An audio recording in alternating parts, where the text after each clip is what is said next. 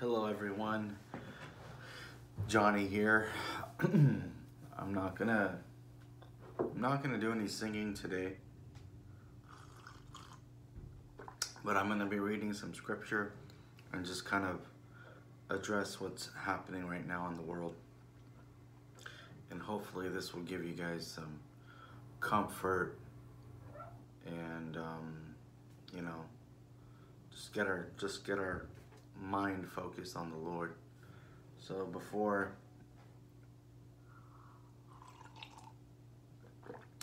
I begin, I want to get into prayer.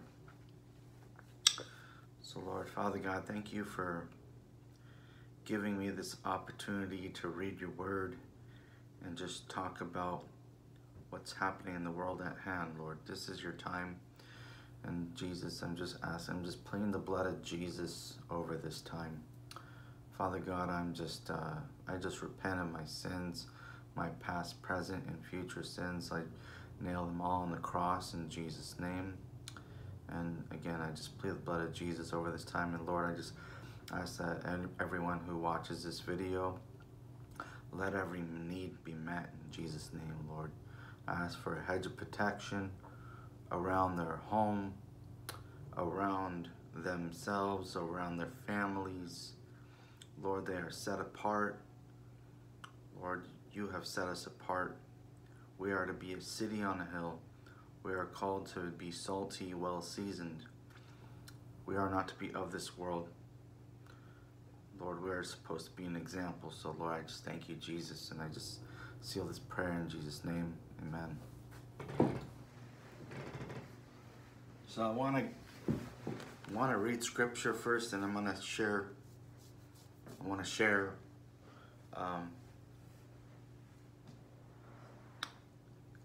as the Holy Spirit leads what's on my heart. So I'm going to be reading from Luke chapter 8, beginning at verse 22.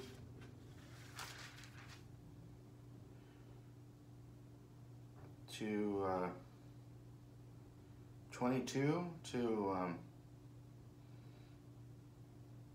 39. New King James Version. Here we go. Now it happened on a certain day that he got into a boat with his disciples, and he said to them, "Let us cross over to the other side of the lake." And they launched out. But as they sailed, he fell asleep, and a windstorm came down on the lake, and they were filling with water, and were in jeopardy. And they came to him and awoke him, saying, "Master, Master, we are perishing." Then he arose and rebuked the wind and the raging of the water, and they ceased. And there was a calm. But he said to them, "Where is your faith?" And they were afraid and marveled, saying to one another, "Who can this be? For he commands even the winds and the water, and they obey him." Then they sailed to the country of the Gadarenes, which is opposite of Galilee. And when he stepped out on the land, there met him a certain man from the city who had demons for a long time, and he wore no clothes, nor did he live in a house, but in the tombs. When he saw Jesus, he cried out, fell down before him, and with a loud voice said, "What have I to do with you, Jesus, Son of the Most High God? I beg you, do not torment me." For he had commanded the unclean spirit to come out of the man, for it had often seized him, and he was kept under guard, bound with chains and shackles. And he broke the bonds and was driven by the demon into the wilderness. Jesus asked him, saying, "What is your name?" And he said, "Legion," because many demons had entered him. because many demons had entered him. And they begged him that he would not command them to go out into the abyss. Now a herd of many swine was feeding there on the mountain. So they begged him and would permit them to enter them. And he permitted them. Then the demons went out of the man and entered the swine, and the herd ran violently down the steep place into the lake and drowned. When those who fed them saw that what had happened, they fled and told it in the city and in the country. Then they went out to see what had happened and came to Jesus and found the man from whom the demons had departed, sitting at the feet of Jesus, clothed and in his right mind. They were afraid. They also, who had seen it, told them by what means he who had been demon-possessed was healed. Then the whole multitude of surrounding region of the Gadarenes asked him to depart from them, for they were seized with great fear. And he got into the boat and returned. Now the man from whom the demons had departed begged him that he might be with him. But Jesus sent him away, saying, Return to your own house and tell what great things God has done for you. And he went his way and proclaimed throughout the whole city what great things Jesus had done for him. Thank you, Jesus. So this scripture came to mind as I was just thinking about what's happening now. You're looking at all this chaos. You're looking at really what the enemy is trying to do to distract us. And before Jesus even healed that man, there was going to be a great deliverance for this man who was demon possessed by many demons who entered him, right? There was that storm, and it was raging. Think about it. Peter and all the disciples, I don't know how many disciples were fishermen, but hey, they were fishermen for a long time. So you don't think they dealt with storms before? But for them to be fearful because of the storms that were raging, I believe that was the legion knew in advance that Jesus was coming, because guess what? He probably knew his time was up. And he tried to distract the disciples by shaking their faith. And what's happening now in the world? What's happening now in the United States, or just the whole world in general? I'm not about politics, so I'm not going to go there. But you got to admit, everything going on in the world right now, who is behind the shaking? Shaking our faith, right? Think about that for a moment. And Jesus, at that time on the water, he fell asleep.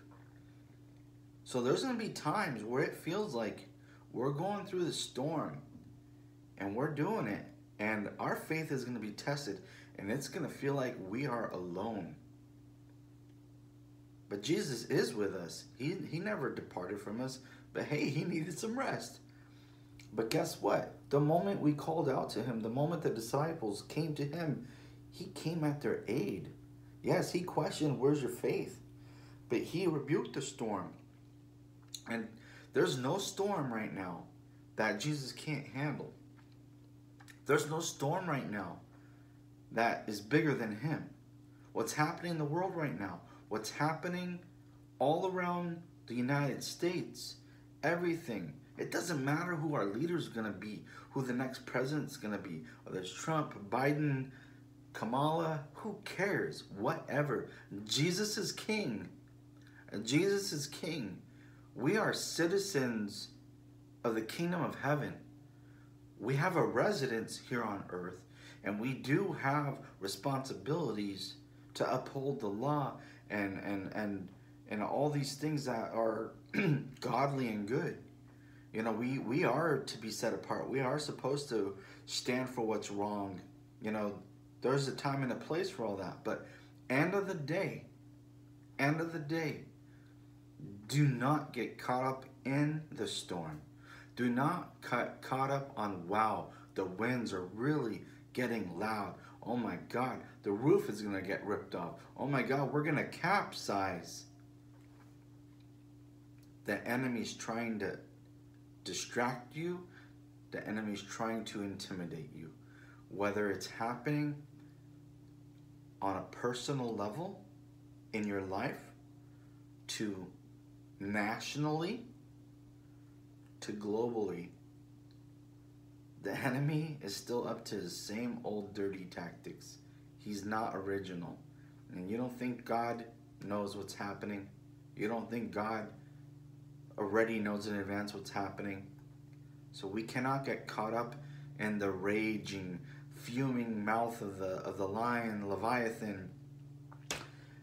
The enemy's mad. He's desperate because his time is almost up. So he wants to do everything he can to bring so many people with him to hell, because that is his eternal punishment, into the lake of fire. And it's us as believers to stand firm, be rooted in the word, not listening to all the clamor, all the chaos. Take a break from social media. Maybe stop choosing to follow certain people, or at least fast. Do something to get your focus upwards. Recalibrate your compass. Recalibrate yourself back to the Father. Because I'll tell you what, if we're too busy focusing on destruction all around us, we're gonna lose hope, we're gonna lose faith, we're gonna feel defeated. And we need to cry out to Jesus. The world needs to cry out to Jesus. The nation needs to cry out to Jesus. But it's going to take some breaking. It's going to take a humble and contrite heart. It's going to take a humble and contrite heart, whether it's on a personal level to a national level.